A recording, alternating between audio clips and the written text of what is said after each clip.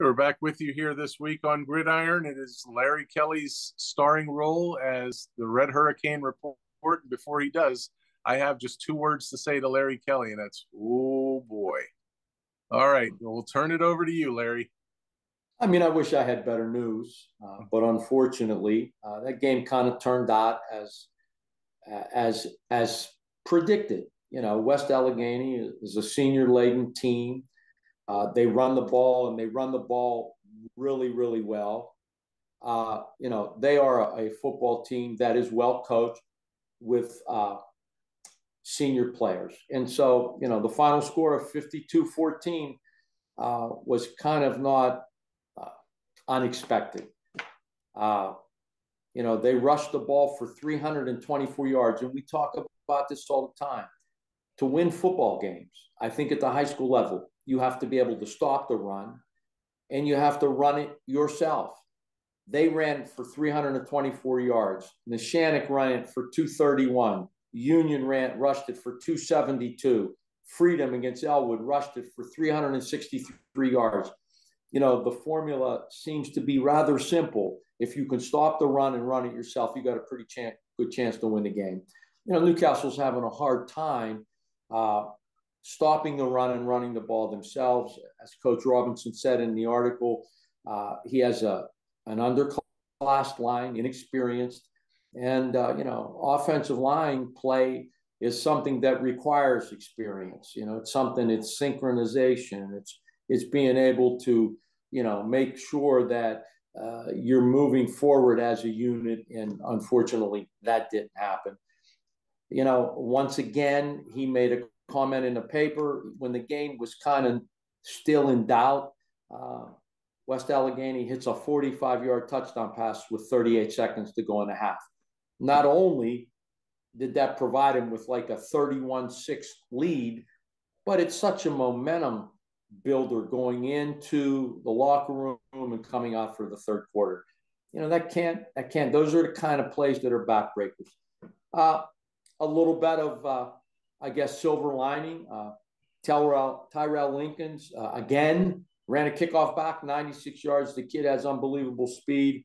And in the last touchdown run that Newcastle did have, or touchdown drive, Kyrell Harris was 3 for 3, made a couple nice throws. So, you know, it's something to build on. But again, it's going to take time. It's not going to happen overnight.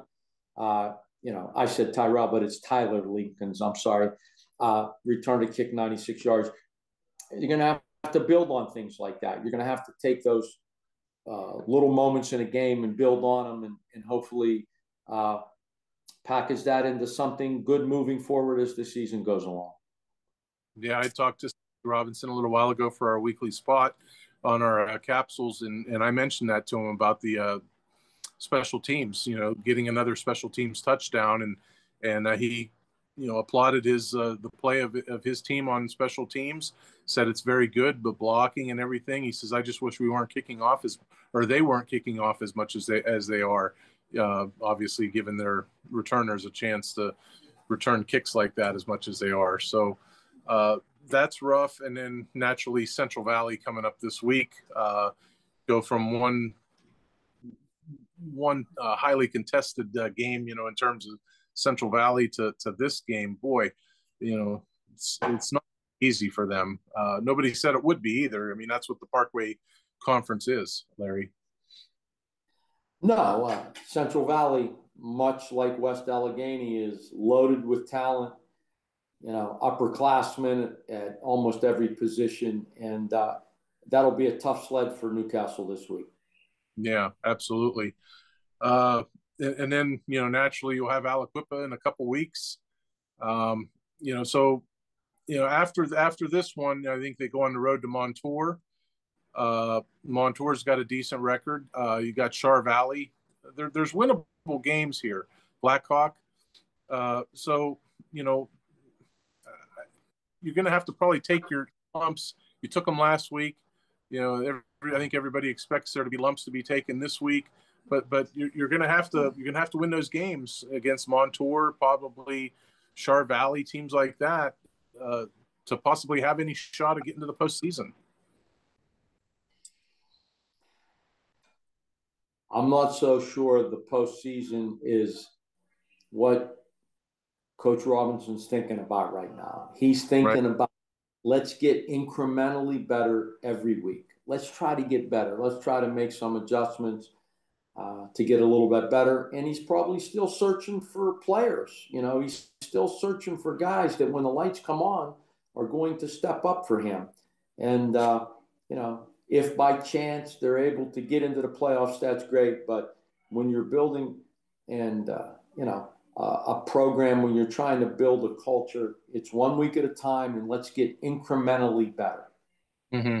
Yeah, he mentioned that tonight too. He says, you know, when I asked him, does he feel the team's making strides? He says, yeah, we're making strides, but sometimes it feels like we're taking 1 step forward and 2 steps back. He says, we gotta put our foot down and keep going forward and not take any steps backward.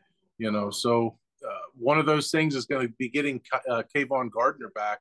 And as of right now, I'm not sure if he gets back on the field this week or not. That's going to be another game time decision. So we'll see about Kayvon Gardner. How much of a difference will he make to this lineup if he gets back in the mix? Oh, he's a tremendous athlete. Like I said, I coached him in basketball. Kayvon's got the heart of a lion. He's a tremendous athlete.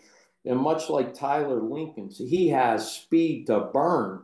And he'll be another threat for Coach Robinson. He'll be another threat for Kyrell Harris, both as a running back and a receiver. So, you know, it'll certainly help to have him back. He's a special player.